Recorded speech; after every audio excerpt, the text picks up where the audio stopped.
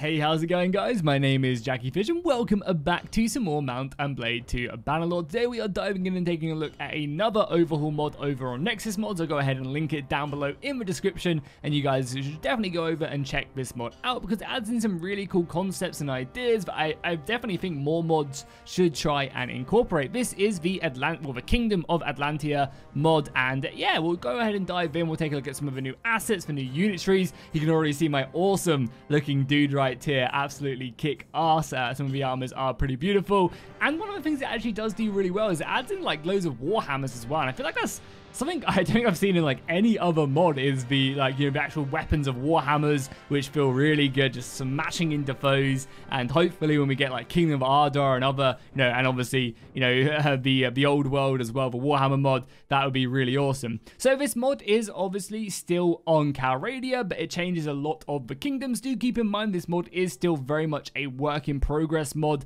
The assets, the unit trees and stuff are all constantly changing as more and more updates come out. More kingdoms are being added into the game, but right now we have basically, I think, 3 overall kingdoms. We have a kingdom over here in the right hand side. This is the Atlantean kingdom. We have over here, we have the Phoenix Empire.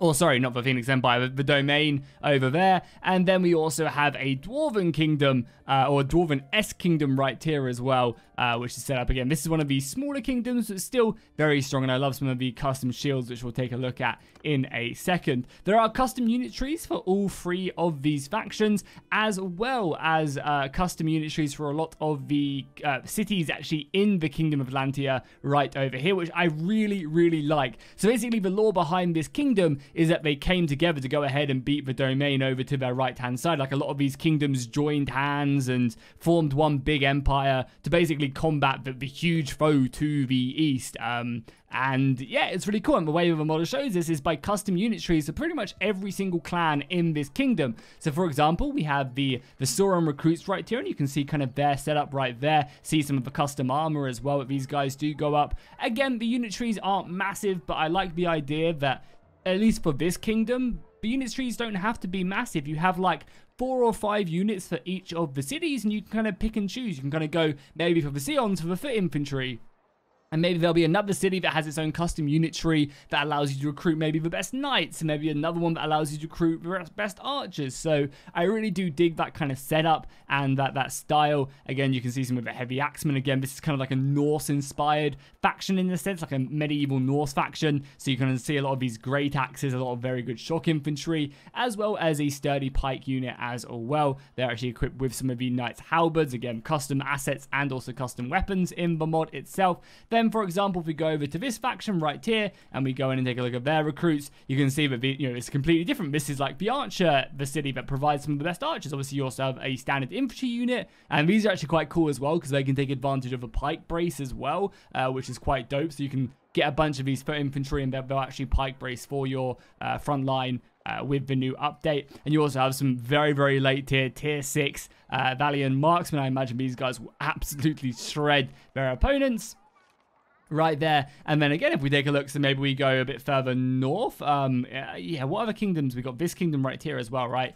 We go into this kingdom. I think these guys, no, these are also custom as well. I thought these were the default ones. So you can see this is like a shielded axe infantry line right there. And you can see some of the high tiers getting some pretty good upgrades. Their stats are looking very good as well. Actually, the stats don't look good at all. But I mean, they only have one-handed in athletics, but yeah, maybe add in a few more there. And we also have some archers on this battle line. And there's a ton of other units like this in the Atlantean Empire. I think this faction, which is over here, yeah, this faction, we got another one right here. I think this is the normal one, so they'll be rocking with the no, actually, again, they've got their own custom unit tree as well. And again, you can take a look at them. I thought, because there is like a standardized unit troop tree as well. But yeah, again, completely custom. I really like this spear as well. The Royal Guard spear looks so dope. You can kind of see it there. Obviously equipped with a custom shield, which we'll take a look at. And also, custom weaponry as well.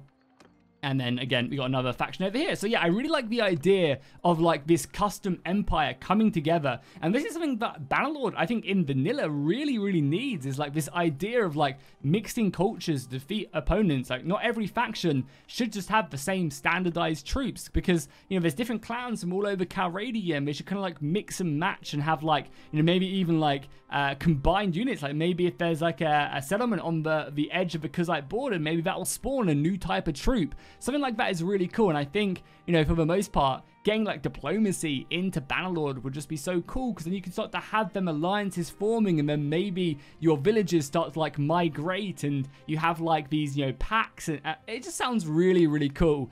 Whether it's on the kingdom level, the clan level, something like that would be very cool. And having like, you know, units kind of migrate and, you know, influence, you know, at least having like when you conquer a city, there's like a culture bar, and the more culture you have, the more, you know, of your type of soldiers there is there, and it kind of mixes and matches. I think something like that at least should be added into Bannerlord. So it's going to be pretty much it. I think there's a few more units down here, again, with our own custom unit tree.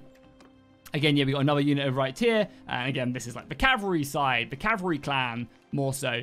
But I also like the way that, you know, there are still kind of like tier 4s in a lot of the units. And that's kind of the way that the faction is set up. Then if we take a look at the domain, which is all the way over here, they have much more of like a standardized infantry line. They've mainly got a lot of these Atlantean levies, and there's a few custom ones sat in there as well. So kind of basically just like heavy spear archers and other stuff like that. If we go actually to the troops and we go to the domain, which will be down here somewhere. Is it these guys? Oh no, these guys are the so there's a few clans that aren't actually in the game right now, and the modder is still very much working in on them. Yeah, I can't actually see. There are a handful of other clans as well, so you can see. Again, they're actually not quite done yet. But yeah, there are still a couple more unit trees in here. I'm not exactly sure where these guys recruit them from, though. I probably should have done that before the video. But either way, they do have a few more as well that they can take advantage of and recruit from. But for the most part, you know, this is going to be kind of their standardized troop tree. Lots of spears, heavy infantry, and a decent archer line as well. But yeah, they can also, you know, exploit and take advantage from the other side and recruit more soldiers to help them out where they need to. And then we also have this Dwarven Kingdom, which is set up like down here. I assume they're like Dwarvens because they are quite short, and they have some cool looking units as well. Yeah, I mean, yeah, they are definitely dwarves. Here we go. The Dwarven roster looking very juicy indeed. Just a group of heavy infantry ready to go down. We also have some cavalry as well. I wonder what that looks like. I haven't actually loaded into a battle with the dwarves and taken a look at that. But yeah, they're basically heavy infantry, custom shields, custom weaponry, ready to throw down. Again, they have very good stats as well, so going to be a deadly unit for sure on the battlefield. I also love this like Erebor-esque helmet as well. Definitely inspired heavily from Erebor. So yeah, now let's go ahead and take a look at all some of the custom assets that are also in the game as well. You can see my dude right here. So there's a handful. You can see some of the shields as well. If I take off this as well, you can see the shield and a bit of a, you know, more glory right there. Shields looking great, and there are also several other ones that are currently in the game that, you know, attached to a few of the units themselves. Again, I really like kind of this blue-esque shield. For the dwarfs that they do have. Again, you have a bunch of new armors as well. And this isn't all the armors as well, but I'm showing off. I'm just kind of showing you guys a few variants from them.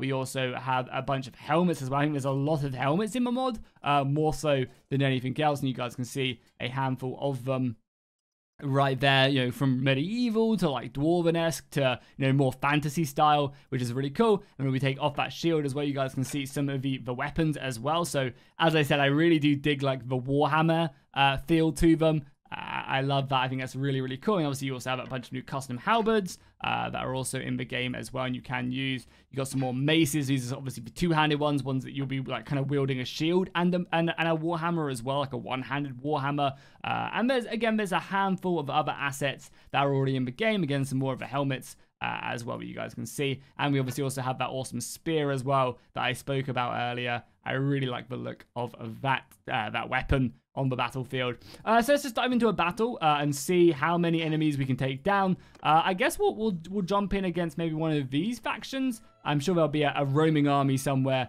that we can take advantage of. Yeah, I mean, there's a couple parties moving around. We're actually obviously looking for a lord that we can kill. It seems like there's a lot of lords right here moving around. Actually, not you. Let's go after you because you have some cool custom assets. That, yeah, I mean, it looks very cool indeed. I'm here to deliver my demands, good sir. You will yield Or you... Oh my god, it draws in all of them. Nice. Very, very cool indeed. So yeah, I'll obviously go ahead and link the mod down below in the description so you guys can check that out. You can see some of my setup right there. The spear, my polearm skills are not good right now. We also have the halberd. I like the fact that you can wield the halberd with one hand. Obviously, you can swing it as well if you need to. We got the warhammer. So this, I imagine, would be like the majority. Man, just looks, oh man, it's just something about like a a warhammer that just gets me all warm inside. I don't know what it is. Maybe it's the shape. Maybe it's the pointy bits. I just don't know. So let's obviously make our way over, and we can obviously zoom in and take a look at some of the factions that are being charged and thrusted towards me. I think obviously this is quite early game, so their unit setup isn't exactly the best.